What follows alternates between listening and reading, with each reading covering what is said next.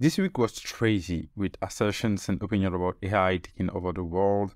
I mean, I understand why people are afraid of this model, GPT-3, chatgpt, whatsoever, but I wanted to do a quick and simple video to explain why probabilistic models are just probabilities and hopefully convince you that for the moment, we should not be worried about ChatGPT being intelligent and replacing humans everywhere, but maybe in the future, we'll have powerful models that are able to think like humans, but for the moment, we're not at this level. So let's start by showing you an example of a simple basic language model.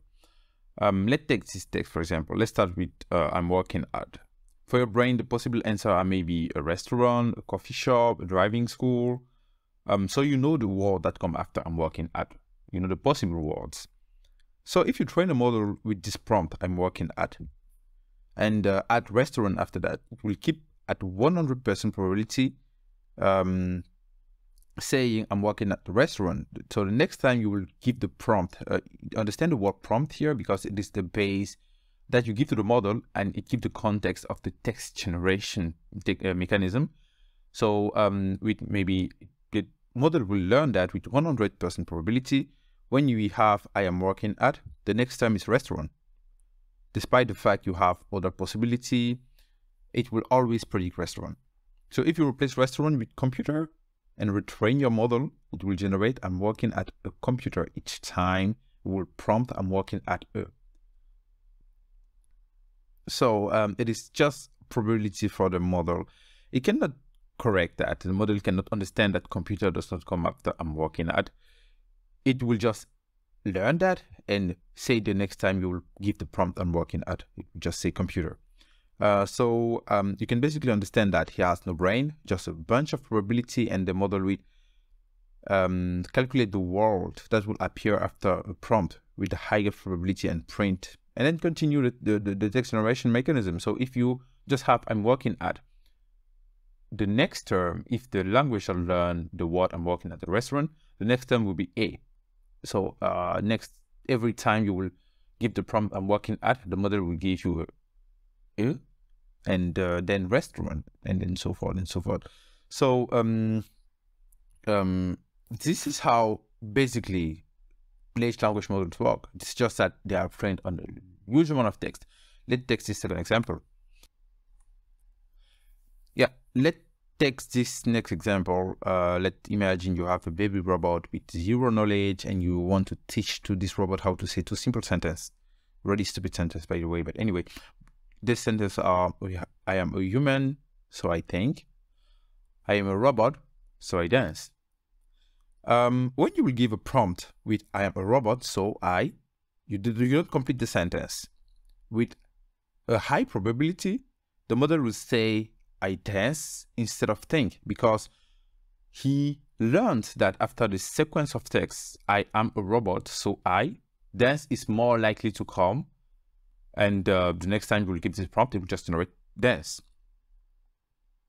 You may think if the model just generate I'm a robot, so I dance, stupid by the way, that the model think and that the model is conscious and know that human think and robot dance, for example. Maybe you may think the robot or the model understand the meaning behind those sentences and are able to distinguish dancing and thinking, but actually not. It just knows the probability of dancing coming after I and thinking coming after I. So he don't know what dance means. He doesn't know what think means. He just know how likely dance can come after think. When you have a prompt, I am a robot, so I. So the machine understand only numbers, as I was saying. So maybe put a probability on this term, like 0.9 probability after human, after I am a human, so I. It will put a probability maybe 0.9 for think and 0.1 for dance. And next time we will just, with highest probability, generate dance. So I will just explain it to you with a simple hidden Markov model. So you can see how maybe you can generate small text with a simple model, but without this model being intelligent. Okay, this is a hidden Markov model. You have a state here, like pronoun, verb, and noun, for example, and you have hidden state here. So I forgot to put the start here. Let's say we start at the pronoun, okay?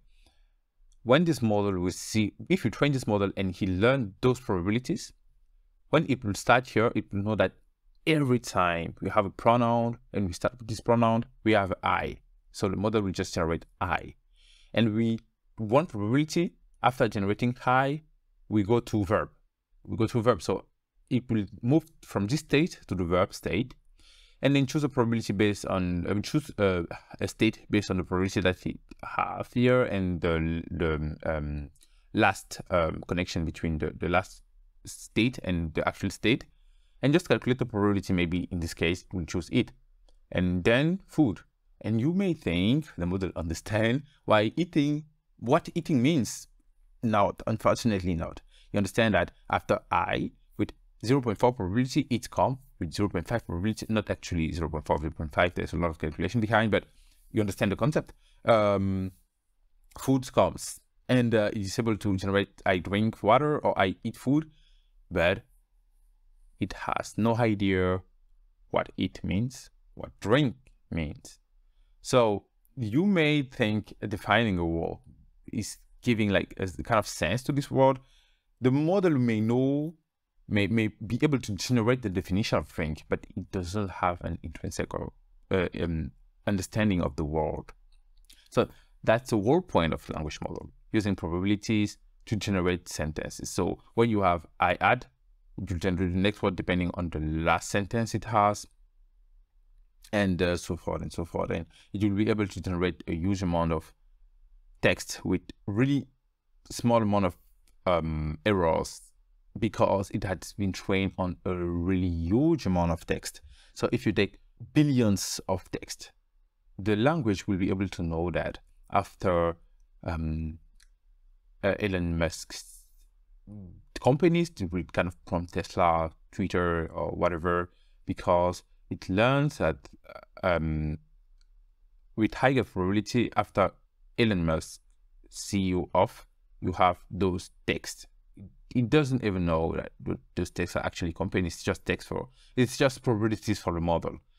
So at this moment right now, at this level, we are not at the state where the machine can take over the world or whatever. And maybe in the future we will do that. We'll be at this level, but for the moment it's not. And when you understand the architecture behind those models, you understand why they need to be trained offline. Because if you're able to give this text to this model and you just generate something based on the probability that you calculate here, you will be able to generate any kind of text based on bias that we add on the data. For example, if you just say something really racist to the model, it doesn't understand why being racist means. It just learned the word, and the next time it will say the same thing, the same racist stuff.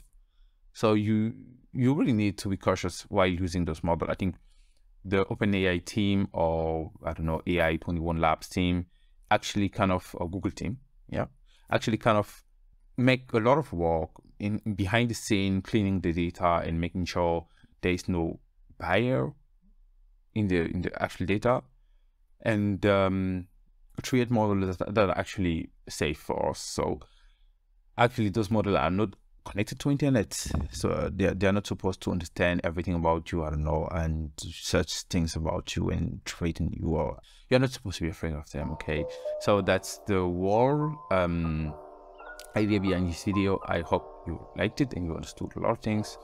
Thank you for watching, and see you in the next video. Bye. By the way, I made a really long article explaining a bit more about the topic. So if you want to dive a little bit deeper in the topic, just click on the link in the description.